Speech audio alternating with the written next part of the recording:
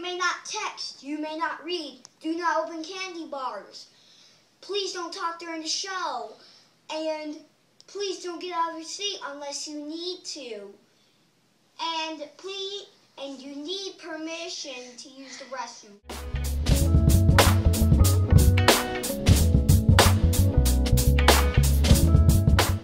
Hello everybody. It's nice to see you all today on Rattlesnake Roundup, on the first day of Rattlesnake Roundup. Today we're going to learn about the eastern Diamondback rattlesnake, the biggest rattlesnake. Okay, here's my eastern Diamondback rattlesnake.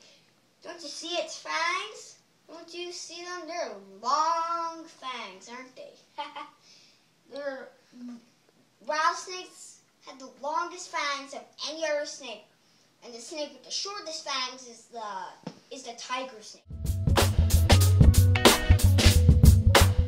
The rattlesnake gives off 2 warnings with its rattle. If those 2 warnings do not work, the rattlesnake will strike. The reason why I call it the eastern Diamondback is because of the diamonds on its back.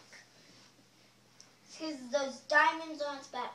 Those diamonds are a stance for Diamondback, stay away. Those mean stay away. I'm an eastern Diamondback rattlesnake. Those are what the diamonds are for.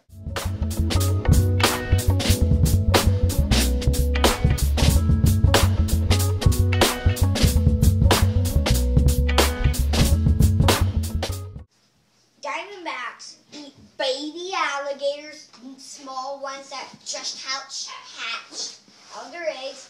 They also eat lizards, mice, rats, rabbits, and they eat insects. They sometimes, not always, eat other snakes. Sometimes. They always live under rocks or cactuses that have fallen to hide from predators, to lay their eggs and make nests in, and also for mating dens. Cool off from the sun.